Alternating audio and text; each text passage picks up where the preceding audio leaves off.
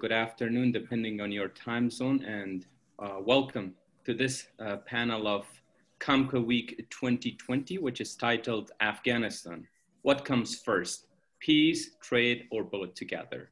My name is Zafar Hashemi, and in this panel, I have with me, it's a privilege to have Shoaib Rahim, Senior Advisor for Ministry of Peace of Afghanistan and a member of the e-CAMCA network. I have also Dr. Orzala Ashraf Nemat, who is Director of the Afghanistan Research and Evaluation Unit, or also known locally as AREU. Ambassador Nasir Andisha, Permanent Representative of Afghanistan to the United Nations Office at Geneva. And last but definitely not least, I have Dr. Vanda Felbab-Brown, who is a Senior Fellow on Foreign Policy Program, Center for 21st Century Security and Intelligence at the Brookings institutions. Before going into the questions format, I want to just put a disclaimer that whatever I say here today will be only my personal views and not that of my employer. So on the Afghan peace process and its perspectives and prospects, so far we know that the formation of a new High Peace Council and the agreement between Dr. Abdullah and President Ashraf Ghani ended the political crisis in Afghanistan. We also know that Qatar has agreed to host the first round of the inter-Afghan dialogue, and the signs are there that the Afghan government and the Taliban have also agreed to hold the first round over there, but the technical details are yet to come out, and we're hoping to get some in this panel through our friend who works in the Afghan Ministry of Peace. We also know that the level of violence across Afghanistan have increased dramatically. The Afghan forces are still at a defensive mood, and we don't know how long they will continue to be holding that position and not to start their offensive operations. US, Russia, and Afghanistan recently had some rounds of talks, and there's a statement that supports an Afghan-owned and Afghan-led peace process. And we would like to have a definition of that Afghan-owned, Afghan-led process in this panel as to what it means now. What we want to know specifically in this panel is what's happening right now in terms of beginning of the preparations for the talk between Afghans, Afghan government, the civil society, as well as the Taliban. And when is actually that going to take place? There were news that it's going to, those first rounds of talk are going to happen within a week or so. Who influences the agenda the most? Is it the Afghan government, the Taliban, and who else? What are the roles of the other stakeholders in the peace process, in the Afghan peace process? Regional countries, big powers, and particularly the US, and what role it's going to play, whether it's going to be a mediator, one of the sides of the conflicts, and what is the current pulse in Washington given the upheavals that's taking place across the US with the domestic issues and domestic policies. And last, we would try to get a role and involvement and interest of other regional countries, particularly in the spirit of this panel, which is the role of CAMCA countries and their interests in Afghanistan, whether it's through their concerns at the border, like Tajikistan, increased interest in the regional politics, like Uzbekistan, or other countries that are interested to have a peaceful Afghanistan to increase their trade and commerce activities. On the format of the panel, each panelist will get 10 minutes for their presentation and introductory remarks. Then we'll do some follow-up question and answers. And at the last portion of the panel, we will get to you, our audience, specifically our CAMCA fellows across the region and the world, wherever you are. You can send us your questions using the Q&A portion in this Zoom meeting. Without further ado, we'll just go straight to Shoaib Rahim to give us an update of the preparations on the Afghan government side as to where we are and what's happening right now. Shoaib? Thank you very much. Thank you very much, Zafar, for that introduction. I'm very honored to be part of this prestigious panel today. In my remarks and limited time today, I would like to do two things. First, I want to set up and frame the discussion with a forward-looking approach. And second, I'd like to talk about some of the major dynamics which will play an important role in the upcoming direct negotiations. Hopefully I will try to do so, providing as much updates as I'm allowed to.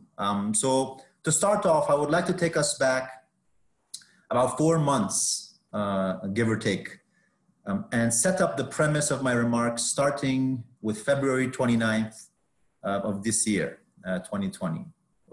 On that day, two important events took place. First was the joint declaration between the Islamic Republic of Afghanistan and the United States for bringing peace in Afghanistan.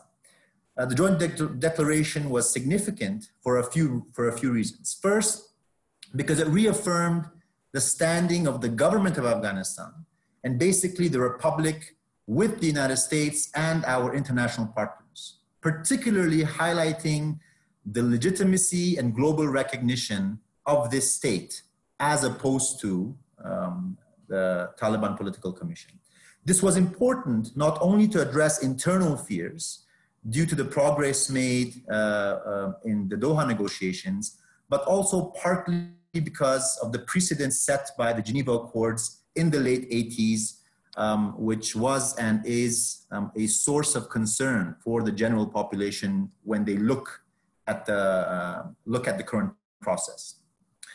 Second, in this joint declaration, the significance is because the government took note of the progress made on the peace process, particularly the Doha Agreement, and reaffirmed its commitment to the process to move towards ending the war.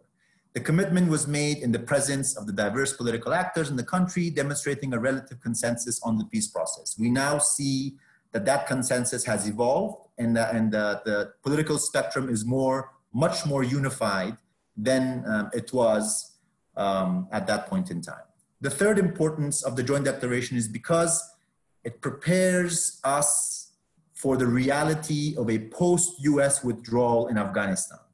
This means that the political elite and the system in Afghanistan is no longer under a delusion that the presence of international troops and US troops will continue as is for an indefinite period of time. So this joint declaration codified that acceptance and also demonstrated a level of preparation for that reality. It did this by highlighting the US commitment towards supporting the Afghan National Security Forces post-settlement, the US facilitation between Afghanistan and Pakistan, a very important regional dynamic, and the continuation of joint effort to prevent the use of Afghanistan soil by terrorists against the US and its allies. One of the main reasons, if not the main reason, why the United States and NATO came into Afghanistan in the first place. So it was a very forward-looking declaration, cognizant of almost the tectonic shifts that would take place post-withdrawal, very deliberate, well thought out to the best of everyone's ability, and negotiated in good faith while understanding and recognizing the limitations that are brought about by domestic politics in the United States. A few hours after the joint declaration, we had the signing of the Doha Agreement between the United States and the Taliban Political Commission, which outlined 4 elements, one of which was the start of the direct negotiations between the Taliban and the Islamic Republic of Afghanistan. Unfortunately, for reasons that are unknown to me at least, the automatic release of 5,000 Taliban prisoners became an added precondition by the Taliban. This was a precondition which the United States, our United States, US partners emphasized on heavily and pretty much de facto committed to as well. I'm not sure what was written. I haven't read the secret annexes. I'm not sure what's written there.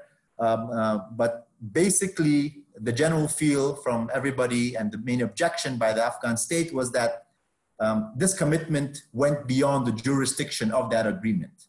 This precondition of the release of 5,000 prisoners complicated an already delicate and vulnerable process. So the question is, where is the process today? Thankfully, we have positive momentum, moving very much closer to the start of the direct talks. The negotiation team of the Islamic Republic of Afghanistan is fully ready and prepared to begin in terms of not just substance, but positions, preparations, training, internal unity, and the political legitimacy of the negotiating team. This is important because this was not necessarily the case earlier in the year. Second, demonstrating goodwill, the government has released up to and over 3,000 Taliban prisoners, which has been recognized by the Taliban political office. Prisoners have also been released, which were held by the Taliban. This demonstrates progress as well. And third, as slightly alluded to earlier, considering the COVID-19 travel restrictions, the starting venue for the first round of the direct talks have been agreed to be in Doha, Qatar. The follow-up and next rounds of talks is a completely separate matter, and these discussions are still ongoing. And whenever they're finalized, I'm sure the public and all of you will get to be made aware of it. So now the second part of my remarks. What are the major dynamics which will shape the direct negotiations between the delegations representing the Islamic Republic of Afghanistan and the Taliban? So what are the influencing factors? Not necessarily the agenda. The agenda, of course, issues like the ceasefire, issues of power sharing, issues of the integrity of the republic and the constitutional order, issues of addressing grievances.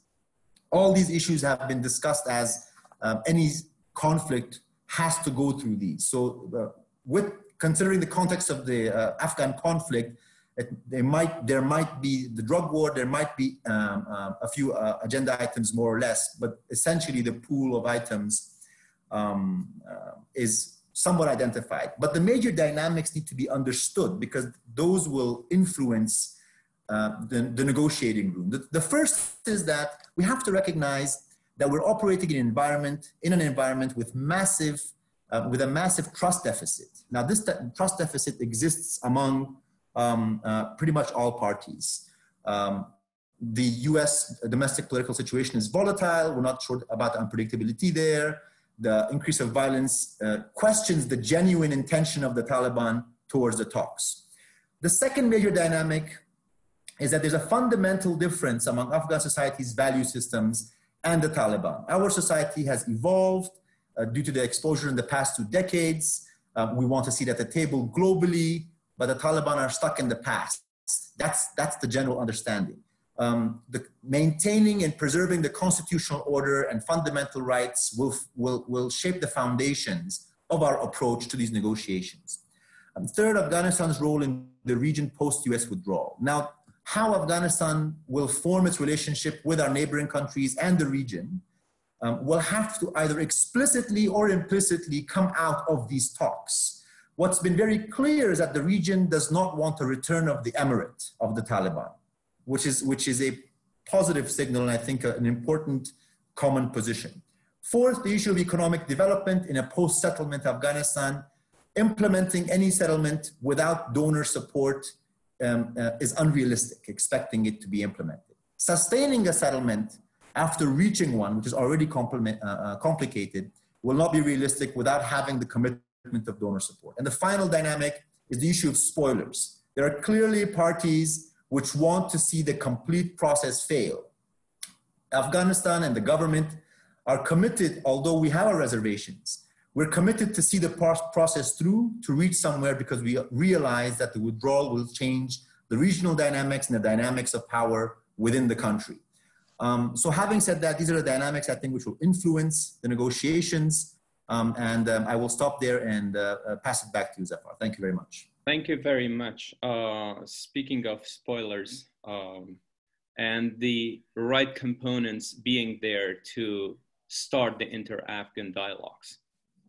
Are we there yet? As I would like now to ask Dr. Orzala to give her presentation with these thoughts in mind, with what Shoaib said about the Afghan government being ready and accepting of all major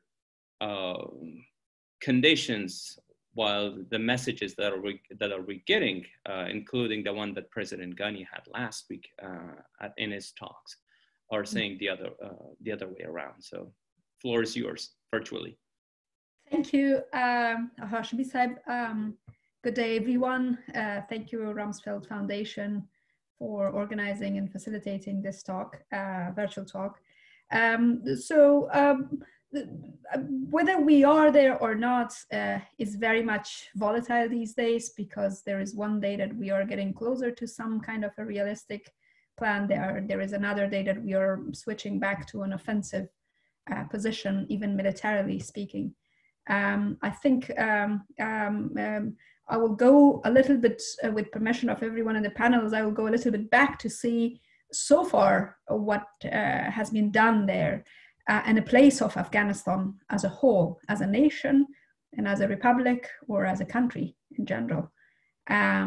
If there is an international recognition of a factional group who use terrorism as a means to achieve its goals, if there is a recognition for them, there should be recognition for the remaining 30 million people, and somewhat a weak and fragile and shaking government, but still a government or a state that represents them. Unfortunately, in the first phase of this so-called peace process, I would call it, we have seen no presence of Afghanistan.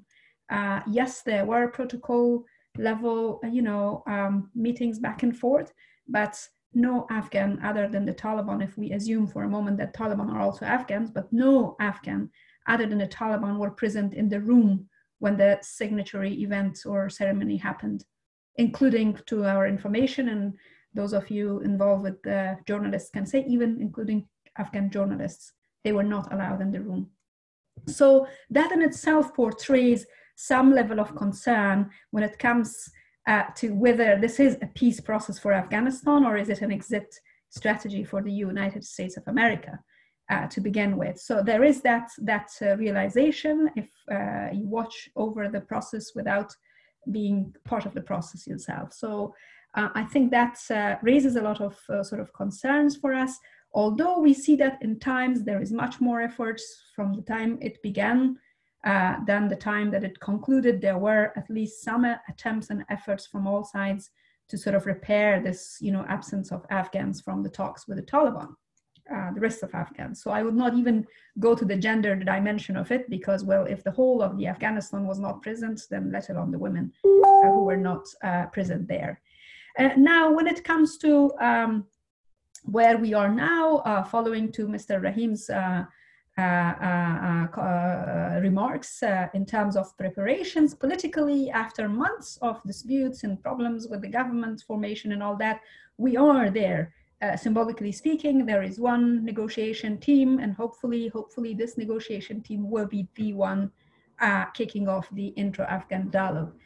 Now, the approach that the Afghan government and the rest of the political elites in the country are taking from the very beginning up until now, I see minor but not major changes in it, is that this whole process is more about power sharing and less, it appears to be, about an actual peace, absence of violence, or immediate ceasefire.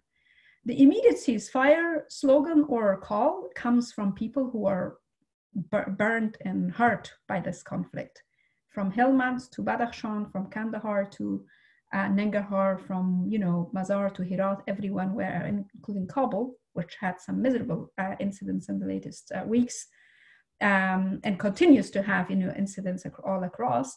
I think that call is really powerful about ceasefire and immediate end of violence. Unfortunately, neither from the Taliban side and nor from the government side have we seen evidences that shows that there is a serious concentration of reduction in violence. I mean, we are not talking about ceasefire here, but reduction.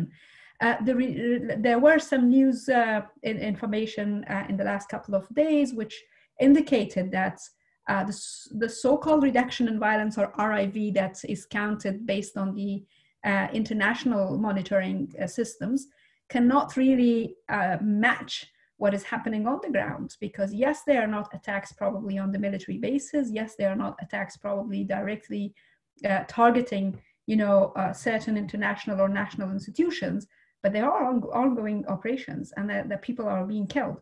So we see concerning level less evidence that indicates that this process will result to an actual peace. So it's really important to sort of make a note of that, so that we set our expectation more realistically.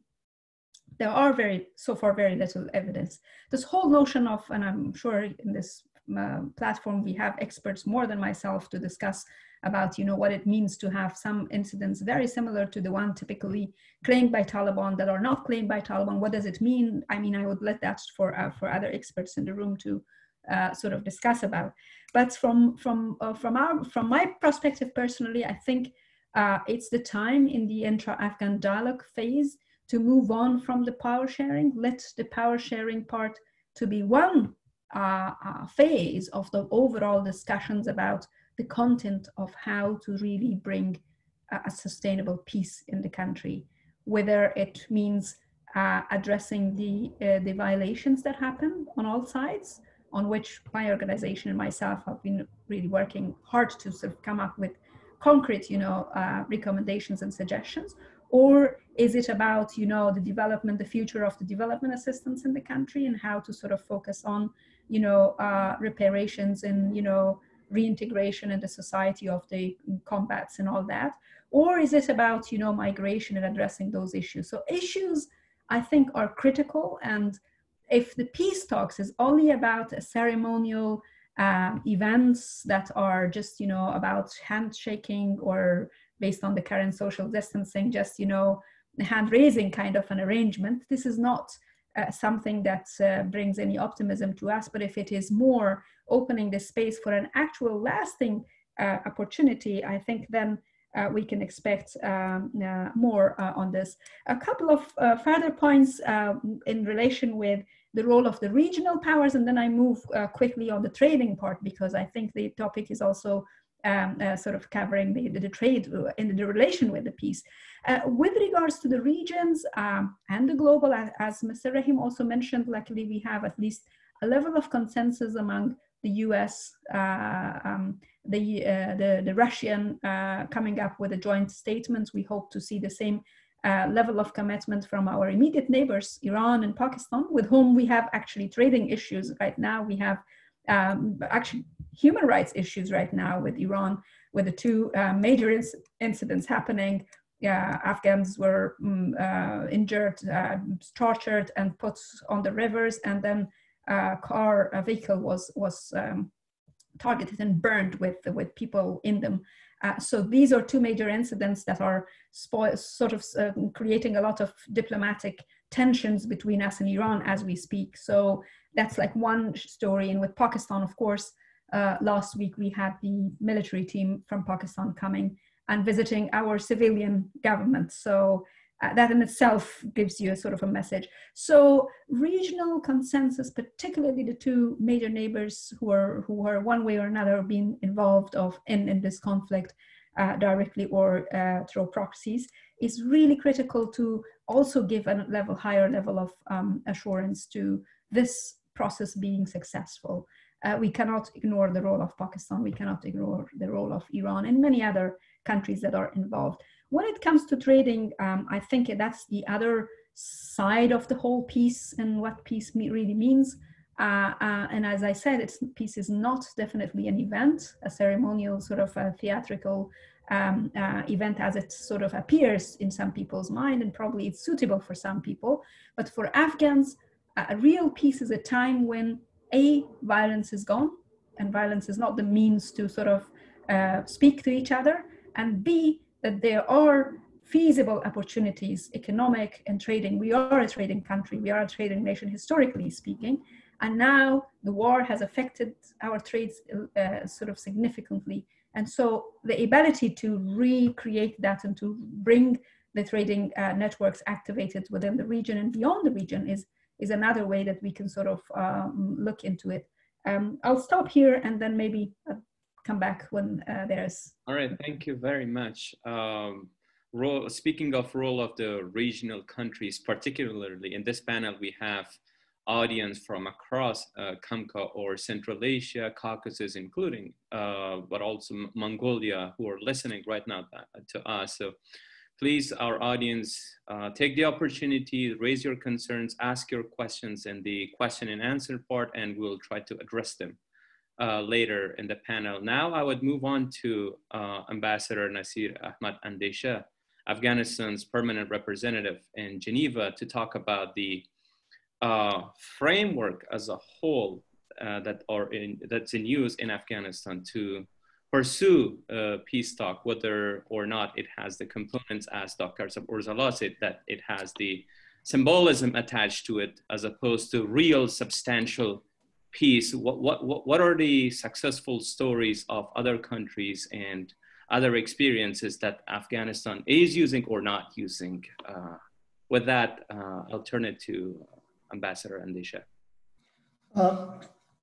Thank you very much, Zafar, and good morning, good afternoon, greetings, and assalamu alaikum to all participants and our audience across the world. I think the points that I wanted to touch upon at the beginning was already discussed, so I will just brush through them, which is the issue of process versus substance of negotiation, and the assumptions that we have, some of the positions and the interest of the parties, and then the opportunities and the risk, both at the domestic and the regional level. And if time permits, maybe I'll touch upon some of the lessons that we learned from our history. So in terms of what we are discussing right now, I'll just make also a disclaimer, the way that you did, that my points not necessarily represents the position of Afghanistan Ministry of Foreign Affairs. So I can speak mostly, as a concerned Afghan citizen, but also as somebody who has done some research in this area of regional cooperation, regional integration, but also governance in Afghanistan. So basically, we are now in the middle of a process, but we are in the middle with some certain assumptions that we have about the preconditions of a peace process being in place. Of course, I don't want to go back being a very sort of pessimist person and to keep, challenging all the assumptions that we have. And one of the most important assumptions of any peace process is that there is a military stalemate, and we are heading toward a peace process because the belligerents, they have reached an understanding that there is no way out for them in terms of complete military success or military victory in this. I think this is one assumption that we are working at. I understand that General McAllister and the others, they put this forward that we are in a situation of stalemate, but Taliban would say that we are in a stalemate with the United States of America, not with the others. So, but that's I think one thing. And the other thing is that the parties are thinking that we will reach our goals through a peaceful mean, which is negotiation. Again, there are lots of doubts in this, that especially the Taliban are believing that we are going to reach our goals, and if we understand what their goals are. So if we take this as a fact, that we take this as a fact, we are somewhere, as Shoaib said, that we're already in the middle, a sort of a framework agreement has been reached by United States and the Taliban on 29th of February, and we as Afghan government and Afghans, we are basically working under the umbrella of an agreement which has already been done there, and we have not been a party to it. So it means that we are also having a limited space for maneuver to go about. But then if you look at it in a more optimistic way, which I wanted to be, is that this situation right now opens a very important window of opportunity. If I can call it this, like an open moment for many reforms and restructuring and the adjustments that was overdue in the past couple of years, especially in the past 10 years, to make, both the polity in Afghanistan, but also the society, in changing it in a way, and also our relation with the region, to put us in a better course for the third decade of the 21st century, because this country has seen a lot. So I mean, there is an opportunity, and this opportunity then requires a lot of courage, and a lot of open-mindedness to be ready to put enormous amount of reforms, both in our domestic politics and our governance system, but also in our foreign relations and our trade relations and everything else. So I think this is the two things which, in terms of the relations of trade relations, I'll come back and I'll touch, and this is where the e-CAMCA and all this will come. In terms of the process versus substance, Shoaib also mentioned, and some points Dr. Orzala has mentioned that some of the substances of this negotiation is known. And I will call it that basically that's not very known, because we, at least at this level, or at least I'm far away, we think that we know that what the others are thinking. This is basically the things. Of course, in terms of the negotiations, positions are not necessarily representing the interest. So there is a position, and then beyond the position, there is an interest. I think we have to go and beyond the positions, and we have to reach, where the interest is, and to see, how we can bring these interests closer with each other. This is where we might reach, a point of agreement. And we also should understand that that's why the process is very important. I think I wanted to focus. I don't know how much we have gone in terms of the process. Again, what I see from here, we don't have a proper process where all this, sequencing is done, and then, the fallouts, the detours and everything has been thought about, because process is, as I said, as important as the substance, because the process is the one which will lead, which we can put the substance, and then we can agree on the points that it's easy at the beginning, and then we can go about it. So in terms of the process also, I think we have to be really careful, and we have to collaborate a process which is tailor-made for a situation like the one in Afghanistan, which again, the previous speakers mentioned about the doubts and all these things. I think it's not the only question of power sharing, it's a question of the interest, and also beyond, what makes this interest is the personalities, the emotions attached to these things. All of these things are very important that we have to look at very carefully when we are moving forward. So basically, if we put all of this together, I think we need to basically be very mindful of the process, and also the sequencing of this process, and then how the substance can be put into this process in a way can lead us to a way forward or to a solution.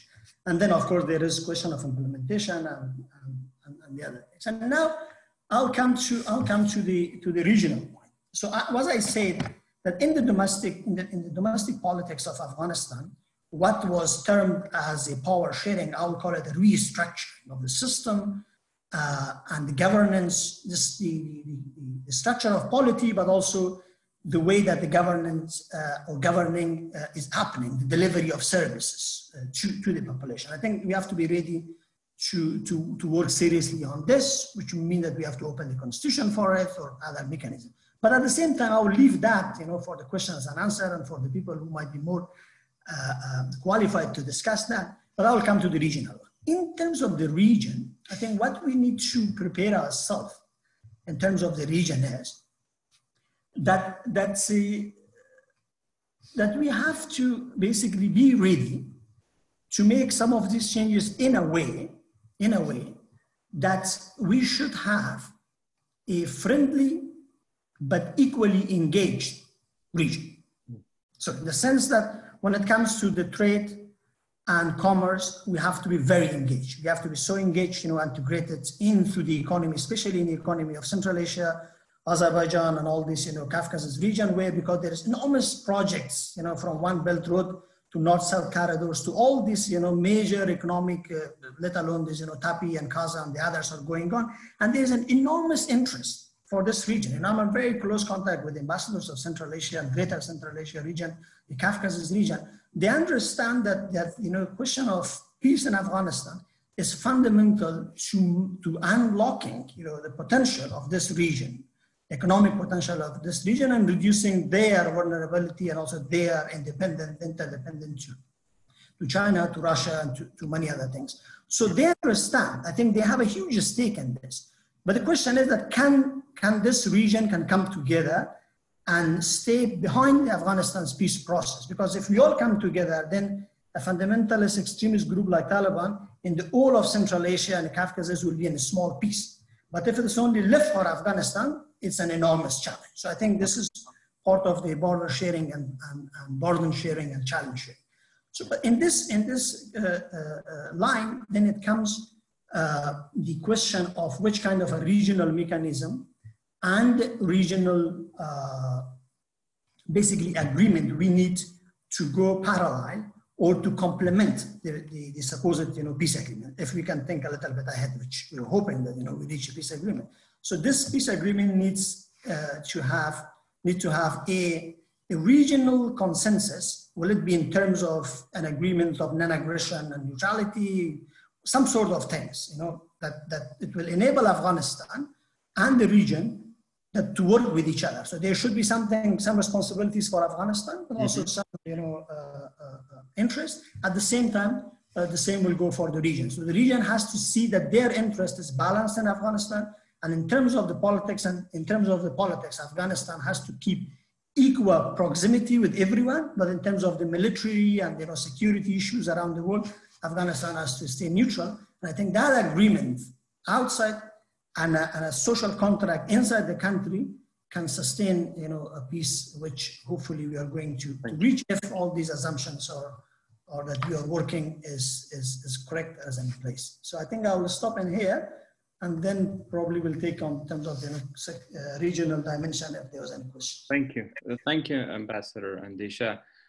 For our audience, the Q&A section, not the chat section. The chat section is still closed, but the Q&A section is open for your questions. And taking it from region to the global level, I would go to Dr. Vanda Felbab-Brown and to give us her perspective as to what's happening. And we'll start from what's happening in DC in terms of Afghanistan and what's the pulse over there. It's all yours, Doctor. Well, thank you. Good day, good morning to everyone else. I too need to emphasize that I am speaking as an individual and not speaking on behalf of any organization that I am a member of. United States has fundamentally shaped the developments in Afghanistan over the past 2 decades. It's been a principal architect mover of the political dispensation that Afghanistan has had after 2001 with US invasion of Afghanistan to depose the Taliban regime. But as Dr. Rahim said, the United States is on its way out. The February 29th deal is a deal about how the US leaves Afghanistan with the principal US interest assured. The principal US interest being that Afghanistan is not used for terrorist attacks against the United States or US allies, and that groups do not operate, terrorist groups do not operate in the country for that purpose. Nonetheless, the United States would very much want to see that after its departure, Afghanistan becomes a peaceful country. I wish I could say that Afghanistan remains a peaceful country. We are not there. The civil war in the country is intense and intensifying. The previous speaker spoke eloquently about the level of violence that's taking place. So the United States sought to put in the agreed deal at least some provisions that would allow for a chance for a negotiated agreement between the Taliban and the Afghan government, and really between the Taliban and the numerous set of political power poles in Afghanistan, some of which are represented in the Afghan government and others which are not. Although now the establishment of the unity government between Dr. Ashraf Ghani and Dr. Abdullah gives perhaps a better chance that there is more of a unity, or at least a mechanism to work toward unity in the various poles of powers in Afghanistan as the negotiations with the Taliban will hopefully get underway. I very strongly welcome the hope that negotiations will start soon. The sooner the process starts, the better. One key reason of that is, of course, that the United States is committed to withdraw all of its forces from Afghanistan by summer of next year. It has already exceeded the schedule of withdrawal of US forces from where it were to reach in July 2020, so in just a few days. The US is ahead of that. The question is how fast the rest of the troops leave. The agreement has four parts, and as Dr. Rahim mentioned, one of which is that intra-Afghan negotiations start. But it is a major question for the US government, whether it believes that it is committed or obligated to stay, even if the negotiations don't start. And certainly President Trump has not been secret at all that he doesn't read the agreement this way, and that he has multiple times instructed members of his government to withdraw all of US troops by the November elections of this year, the US presidential elections. It is unlikely that US troops will all be out by that time, but it is very possible that the order will be given, which would mean that US troops would leave Afghanistan by earlier than the specified July 2021 deadline. Not everyone in the US policy circles agrees with the speed of that withdrawal. Many are afraid and would oppose a situation that looks like US withdrawal from Syria. That's a frightening prospect for everyone and should be a very distressing prospect for Afghanistan as well. But nonetheless, there is really no public political belief anymore in the country that the United States should stay in any kind of prolonged military deployment. If President Trump is not re-elected in November and instead former Vice President Biden is elected, I don't expect that the policy on withdrawal from Afghanistan will radically change. It might change by some months, but it will not be fundamentally different. Vice President Biden has long specified that the US should have much more limited engagement in Afghanistan. When he was vice president, he was not a fan of the surge under the Obama administration. And even beyond what were his politics then, the US has simply fundamentally rethought its global priorities, which clearly have become, again, focused on China and Russia, and very strong sense that what some people refer to as forever wars or military engagements that are fundamentally about local terrorist groups or even terrorist groups with global reach and local political power arrangements are not what should be the focus of US policy, certainly not with the means of extensive military deployment. I again want to also highlight something very important that Dr. Rahim said, which is that this understanding of the US increasingly limited and declining interest in Afghanistan is something that has often not been appreciated by the country's people and by Afghanistan's power elites, many of whom believe that the US will simply stay committed in Afghanistan forever and shape their behavior, shape their approaches to the Afghan government, to the international community on that basis. what would often be said is that the United States sees Afghanistan as an epicenter, as a key fulcrum of the prosecution of a new great game in Central Asia, where the United States seeks to compete for resources, power projection, access with Russia and with China. So this notion of new great game that took hold among Afghan politicians and power brokers structured much thinking. And I hope that at this point, this, what Dr. Rahim called delusion, which I also would phrase that way, is no longer there. Afghanistan is on its own. That doesn't mean that Afghanistan doesn't have friends. It doesn't mean that the United States will be cutting off military aid to Afghanistan or civilian aid. Although in March, we saw Secretary Pompeo, the US Secretary of State, being willing to make truly an unprecedented threat of cutting $1 billion to Afghanistan this year and another billion next year, had there not been some sort of resolution of the contestation over presidency been reached. And that was really unprecedented that the US would issue that level of threat. Nonetheless, there is expectation and commitment in the US Congress that US economic aid, military aid will continue. But the timelines are really significant. If you look at other processes of negotiations that are relevant, we will see a very different timeline of the timeline of US withdrawal and how long political negotiations take place. The Afghan government has repeatedly focused on negotiations in Colombia and tried to make them the model of negotiations.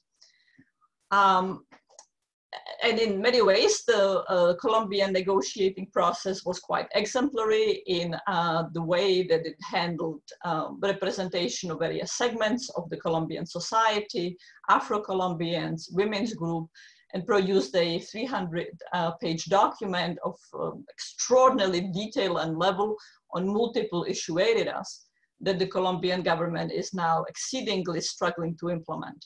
But the process took 4 years of formal negotiations and several years of quiet preparation before those negotiations started. By the time US will long be gone. And fundamentally, the military battlefield in Colombia was stalled like in Afghanistan, but was stalled at a much lower level of conflict. The threat that the leftist group, the FARC, could pose to the Colombian government is nothing comparative to the level of military potency and capacity of the Taliban. So if it took 4 years in Colombia, it can potentially take much longer in Afghanistan with a very different battlefield, a battlefield that will be only worsening as US troops withdraw. Right. In the Philippines, in the negotiations between the Moros, the process took 13 years, again, under situation where the conditions for the Philippine government were just enormously more advantageous to the government than anything that is the case in Afghanistan. In Nepal, after 8 years of war that ended in a stalemate, the Maoists and the Nepali Congress negotiated for about 5 years, and then the constitutional revision, fundamental constitutional revision, took another 8 years, and the process of that constitutional revision really paralyzed governance in the country. So in many ways, the process took place over 13 years. I will leave it here in my opening remarks, but I just want to drive home the discrepancy of the need and great advantage to striking a deal while there is still some presence of US military, and certainly not waiting after US military leaves, from the perspective of the Afghan government and Afghan people. But of course, the Taliban precisely wants to really delay the negotiations as much as possible, and before formalities, to start meaningfully negotiating division of power only after the US leaves, because it understands that it will have a much stronger hand at that point. the process will very likely be very lengthy. And only if the process is extraordinary reshuffling of power will the process not be lengthy. The United States will not be an active military participant on the battlefield, at least not in the way that it has been up till now. The US also should not be, and in my view cannot be, a mediator. A neutral country would have to take that role, but the US has influence over multiple actors in the negotiations, the Afghan government, obviously, other power brokers in the country, and also over the Taliban. And I hope that the United States will stay robustly engaged in this background role to facilitate the deal that minimizes losses to human rights, to women's rights, that preserves some inclusion of not just the two principal or few principal poles of power, that preserves some inclusion for minorities. Right. But at the end of the day, it's not going to be a deal like in Colombia, where the Colombian FARC simply agreed not to go under arrest and have minimal representation in the government. Right. In my view, under the best circumstances that I don't think are likely, we will see something like in Nepal, where the Maoists became the dominant political actor and ultimately won the government. But nonetheless, electoral processes were still taking place. All right, thank you very much, all of our panelists, for the presentations. A lot of insights, a lot of things to think about. We'll just do a little short Q&A among ourselves before going to the participants' questions. And I will just straight go to Shoaib, Rahim, and a few points that I took from the presentations of our panelists. So the US support, US presence, and US involvement in Afghanistan is not unlimited. It is timed. There is urgency in the current administration to leave Afghanistan and decrease involvement to the minimum, at least militarily. The agreement between US and the Taliban calls for establishment or creation of a new quote-unquote Islamic government in Afghanistan. And the Afghan leadership, specifically President Ghani, last week announced that he is not into a mood for creating an interim government, while just a few minutes ago, Hizb Islami's Gulbuddin Hekmatyar said, if they are not recognized as an official opposition, and if the government puts preconditions like not agreeing to establish a interim government, then they are not part of the negotiations. How are you going to reconcile all of these contradictions? Thank you very much for that question, Zafar. I very much enjoyed the comments by my fellow panelists. I think it's a very important question. Now you understand how tough Afghan politics can be, just like domestic politics in any country. You have to understand that, I don't want to specifically talk about the comment you just made, but political opportunism is a reality we deal with. All parties, including the one who commented, are represented in the negotiation delegation. And have been a part of the preparation.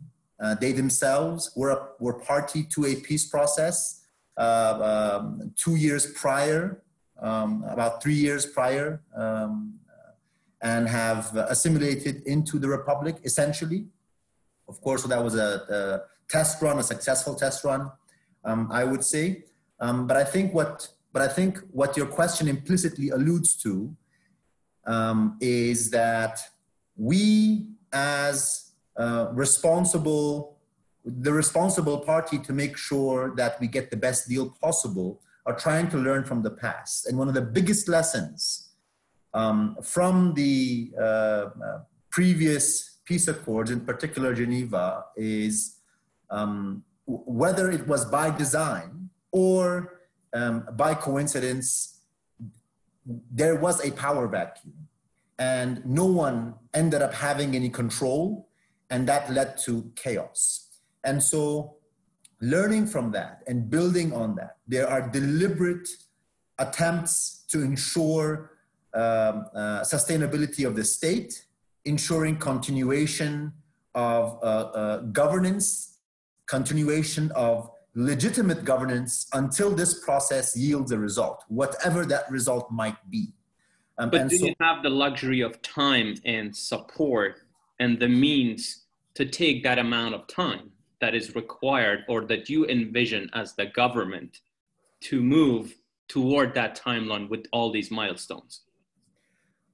Again, a very, very important question, but I'd just like to point to Dr. Brown's very, very insightful comparison to other peace processes, which took 4, 13 years, so on and so forth. If we are to expect realistically something to work, I think trying to reconcile between the rush and the sense of urgency of US domestic politics in the upcoming presidential election cycle versus making sure that you don't just sign a piece of paper, but you actually realistically move towards ending this conflict in a sustainable manner.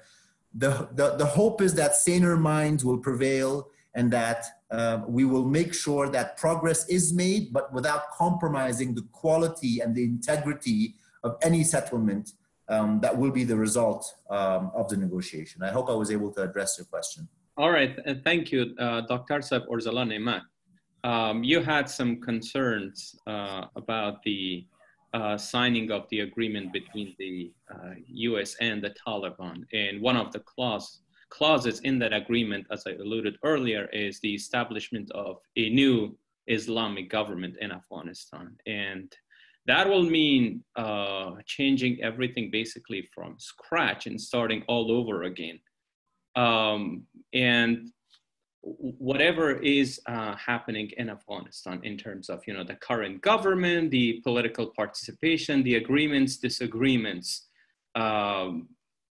is that a realistic goal to achieve given the short amount of time and the upcoming US presidential elections and now the solid firm nominees, both Republicans and Democrats alike, wanting to have minimum presence in Afghanistan? Thank you. I think with regards to this clause in the deal between the US and the Taliban, first of all, in the absence of a sovereign Afghan state to make such a commitment on behalf of the Afghan state with the Taliban by the United States of America, I think was not a fair promise to make that part of a deal. But now that it has, I think from the Taliban side also, they need to be consistent. Last thing I knew, or most of us knew, was that the Taliban's main focus of the war was the presence of the international military forces and their operations. And now that we are getting closer to peace, if they are really true and genuine with their intention to really end the war and violence and come to a peace talk and return to a peaceful life, then they should not make the nizam or the political order as an excuse. I believe, and we have said this time and again, I am leading a research think tank and we have done a series of studies on the Afghan constitution, for example. We are happy to provide those references, those evidence-based research that we've conducted in a table in a time that at least we are not scared of being blown up by bombs. So my message through this platform to the Taliban is that, you know, you stop the war. If you're confident enough that without fearing us, you can enter into a negotiation and a talk, then we are happy to discuss about the models. But to make such a promise on behalf of the 30 million population without any sort of, you know, basis and grounds on that, because we are an Islamic Republic right now. What about this? It's not a republic of something. But hasn't that been a message of the Afghan government, both this current government, the National Unity Government, and two governments of former President Karzai, that this is the Islamic Republic of Afghanistan. We can even amend the constitutions with the provisions that the constitution has. But that message has been continuously ignored by the Taliban, and they having their own demands, and now seemingly to have the a louder voice on the table and gaining more and more for their approach. So as a researcher sort of observing the Taliban responses to this whole process, I see this excuse of, you know, changing the Afghan state back to into an emirate is more of a bargaining chip than an actual demand. It's more to increase the bargain and say, look, we are coming, and look, we are capable of fearing you and creating violence. That's what is happening with the continuation of attacks, particularly targeting the civilians across the country. So this is a message to say, look, we are still powerful and we are not yet in the negotiation. One thing that we learn from other experiences, as was mentioned in this panel, and generally looking at them, is that such level of violence, unfortunately, continues until the day that there is an actual deal by all sides. And it's evident in Afghanistan. It's extremely unfortunate and extremely annoying, but it's happening. That we keep losing people on daily basis, left and right, you know, north and south, east and west. And this key thing here is to see a consistency from the Taliban side in their messaging. Otherwise, their intentions are questionable, because the one major indicator to know Taliban and their power is their attacks and their military capabilities causing these insecurities across the country. That's a fact. And then how they can sort of change that and switch that back into say, okay, we are here to make peace. They can prove it to, now they have proved it to their international counterparts through the deal and through the release of prisoners. Their prisoners are in the process of being released and their demand is responded. We just don't know what we have gained out of this, because I have not gained anything as an Afghan. I can see my religious scholars are being killed one after the other. I can see, you know, young kids being targeted. I can see on daily basis, look, I mean, I don't want to go into the violence, but I mean, these are evident, right? So for Afghans so far, there is no, like ordinary Afghans out of these sort of political elites who are made a promise that, okay, you are going to have a share of this cake one way or another. Your son will be in this team and your daughter will be in that team, and things like that has been sort of made to them. But for an average ordinary Afghan, there is no concrete promise. Even reduction in violence didn't mean anything for Afghans. Why? Because we've lost. We have widows, we have orphans, and in that way, it's difficult to really see any seriousness to this point. And I hope that they are listening to what I'm saying at the moment. I don't see, as an average Afghan, sort of I can speak of, I don't see any seriousness in this process of ending violence.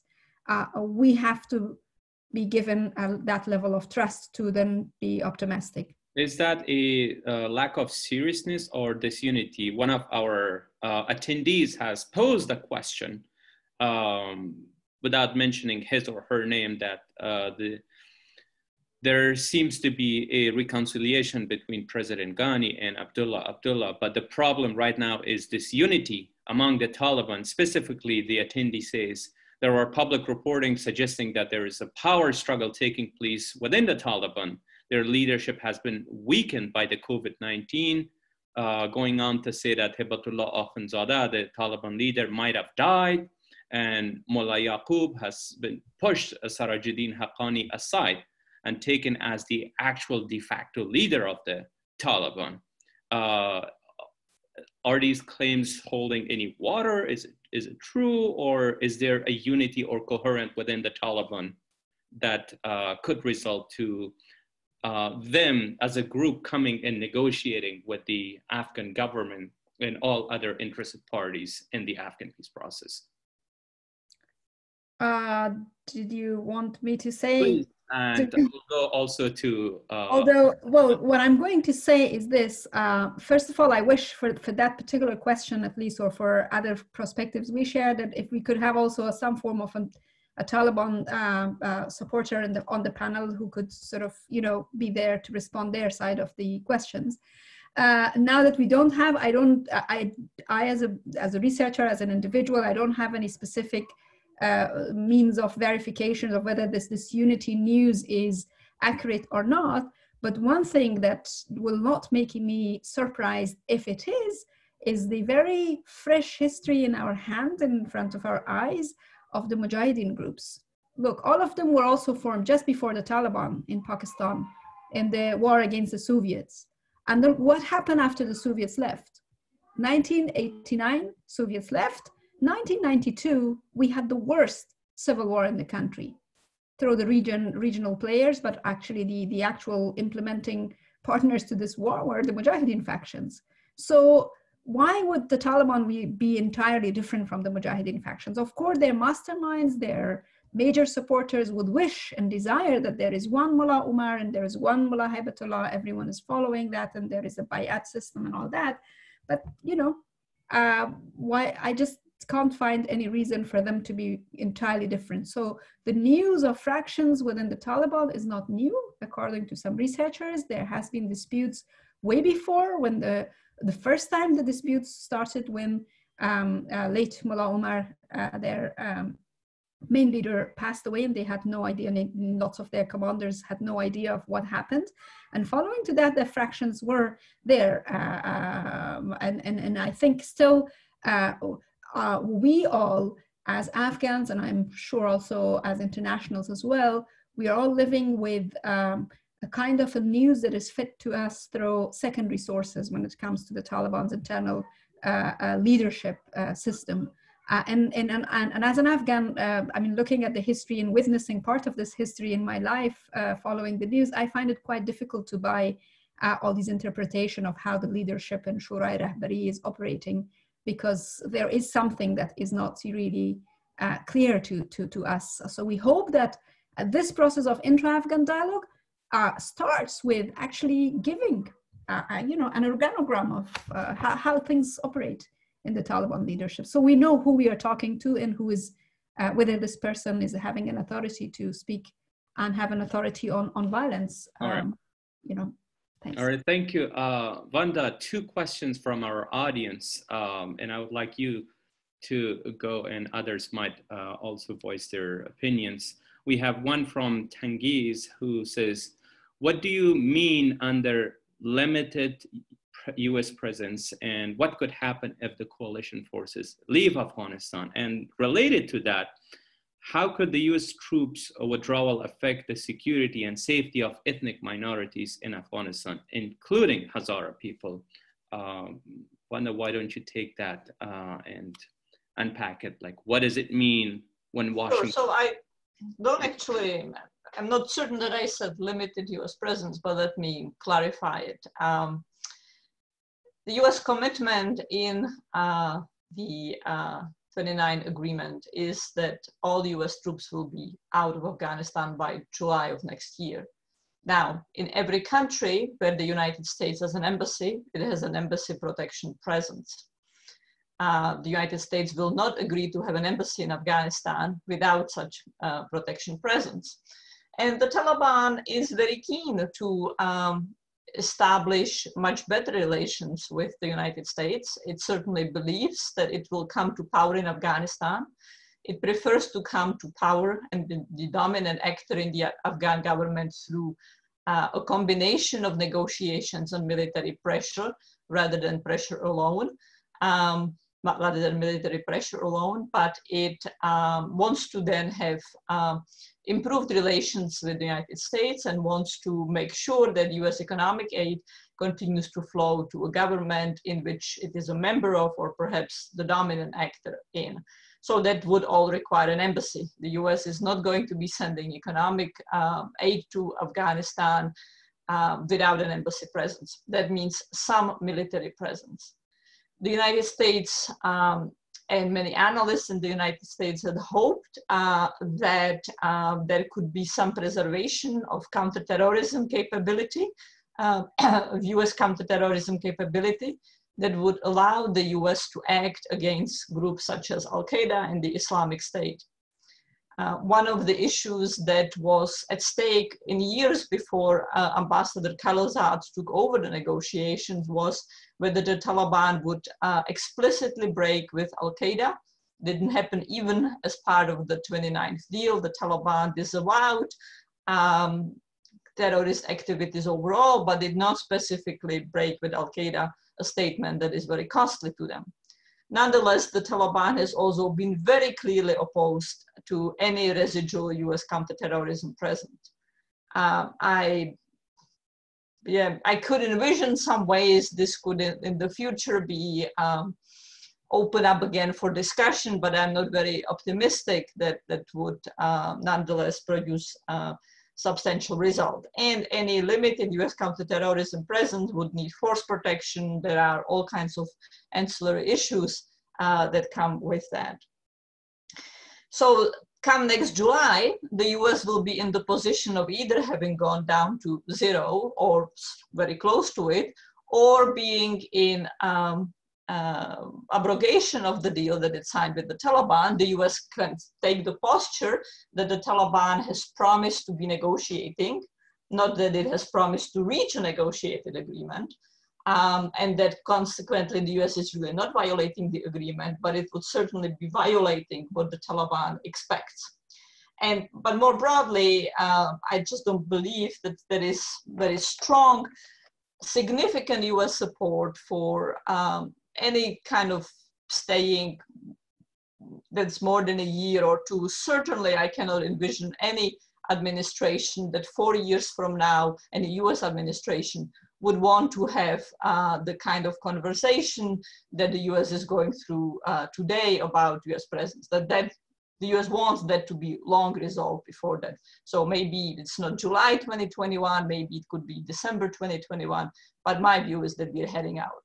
Okay. With our military presence. But the US wants to maintain diplomatic presence. It does not want Afghanistan to disintegrate into much more vicious version of a civil war. And the US has committed itself to preserving economic aid. I do very much expect that the Taliban will be significantly militarily strengthened as the US troops leave.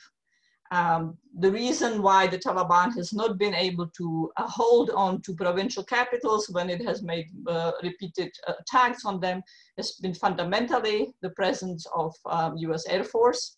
Mm-hmm. Afghan Air Force has grown in capacity, but it's still nowhere comparable to the level of US capacities. And Afghan Air Force is also very dependent on US technical repair assistance. I would also, however, suggest here that while the Taliban has always been a conglomeration of different actors with different interests, the group has been really remarkable in the way it's been able to preserve unity and hierarchy and unity of effort. It has gone through multiple transitions, whether from Mullah Omar to Mullah Mansour, from Mansour to Haibatullah. The US has spent 20 years of the effort to try to fragment and destroy the unity of effort and the unity of structure of the Taliban, and failed at that. Yes, there are different groups, and there might, if there is one day a peace agreement, there might be some factions that don't obey the split off from the Islamic State is to some extent a split off from the Taliban. But I would expect a group that has going to be throwing a lot of military weight and challenging Afghan security forces far more dramatically than we have seen. And the longer it goes, the more the difficulty, in my view, will be on the Afghan military side, which again raises this excruciating dilemma of how long one negotiate as the military battlefield is changing toward the Taliban potentially quite heftily. All right, thank you. A bunch of questions from our audience, but I would like Ambassador Andisha to answer two questions that we got about the regional issues and involvement of regional countries, because he had some comments in his introductory remarks. We have one question from Farhad, who says that recent Tashkent declaration was quite strong and promising statement of intentions and positions of states. It contained direct call addressed to the Taliban to stop fighting and go to negotiations. But just a few days after, new terrorist actions were committed by Taliban, who ignored that call. How would the speakers evaluate such a situation in terms of whether it's realistic to expect the Taliban to respond in kind when such calls are made? And the second question we have is from one of our fellows, NE with the initials. Coming back to the region, as was said, trade is one of the drivers to improve economic integration. Hence, what's your prognosis when the situation at the border with Tajikistan will improve and fighters will stop escalating situation at the border areas, hence existing of the numerous bridges across Tajikistan? Afghanistan could be used to their full potential. Concerns, potentials in the region, apart from your usual suspects that have a stake in Afghanistan, US, Pakistan, Iran, and China, our neighbors on the north. Okay, thank you. I think there's very, very good questions. And in all of my interventions, I have intentionally kept the United States aside. And I'm taking the assumptions which has been seriously discussed in there, that there is the withdrawal of United States military is imminent and irreversible, basically. Although we have seen this in 2015 Kunduz episode, which was basically a return, but now we should assume that that's the case, and the United States will depart. So under this assumption, my discussion about region and regional influence was that it boiled down to two things. The region has two options in front of it.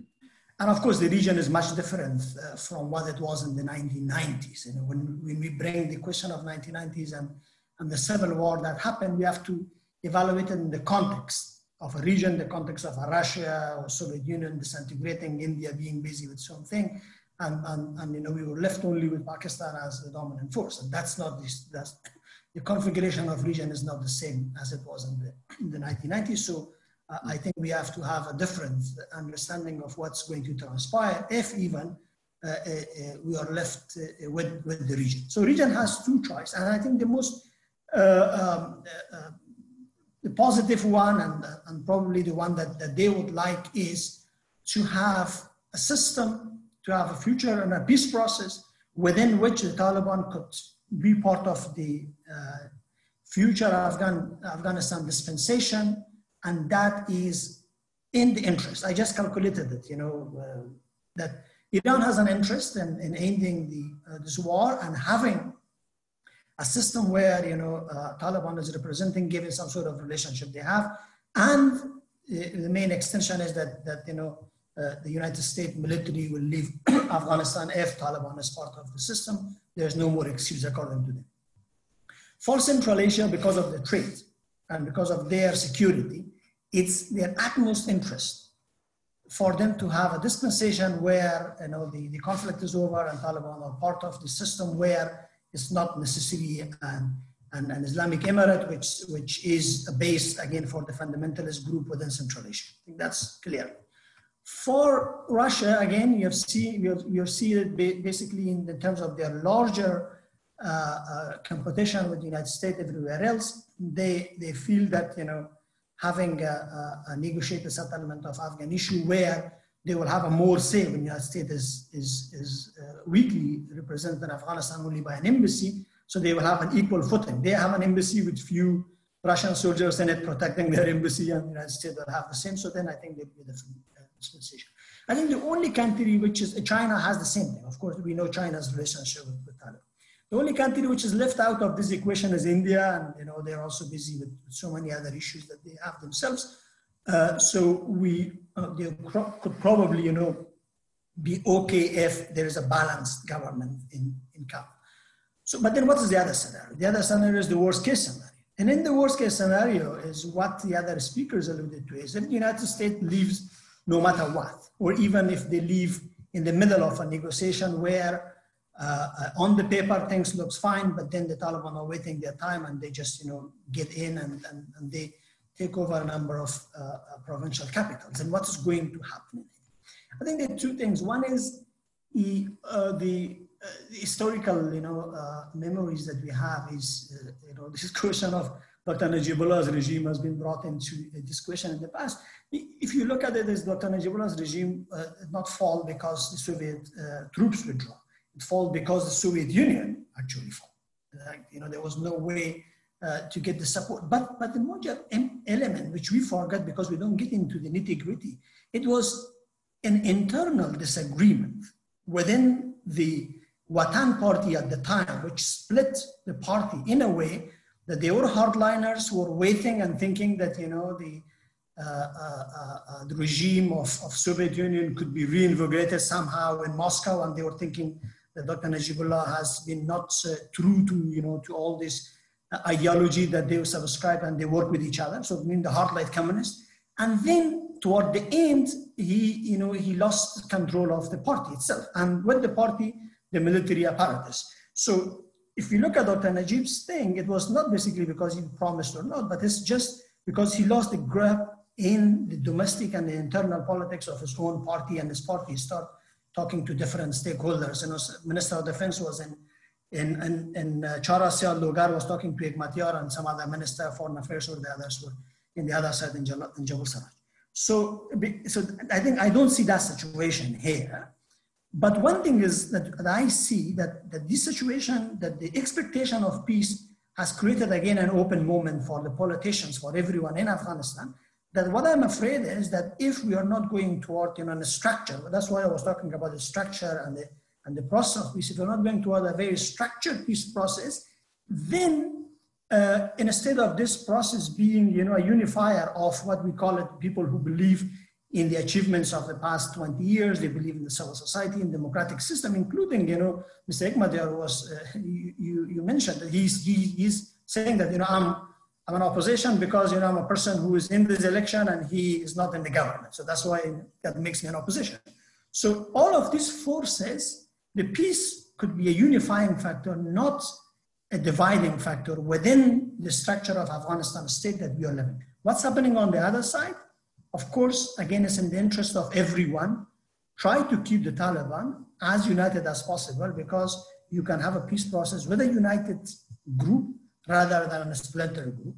And I think that's also in the interest of us in this side to see, we should expedite the process and we have to reach, sort of agreement. So I think we will boil down this. But in terms of the trade is also, as I said, you look at the interest of the region, it's 100% in their interest to have peace where their trade could open and they could open their potentials. Right. Otherwise, with the forces that now they have to keep peacekeeping, their border forces, including some Russian forces on their border, at that time, they will not have that problem. And the people that they are fighting right now, or they're scared right now, will change into some sort of, friends and partners with whom they can do business. So right. I see that peace is very important for trade in Afghanistan, Central Asia, but an immediate opening of trade is important for sustainability of peace in Afghanistan. Thank you, Ambassador. Shoaib, I have two questions from Afghan fellows for you. Limited time, let's keep that in mind. I have a question from Mahmoud Murzai and also from Basir Yusufi, and I'll try to combine both of them. So Taliban continues to instigate attacks across the country. Thus the Afghan government uses its leverage to bring pressure to the Taliban through US government and its envoy on peace affairs as a means of ensuring that the Taliban are obeying their Doha agreement.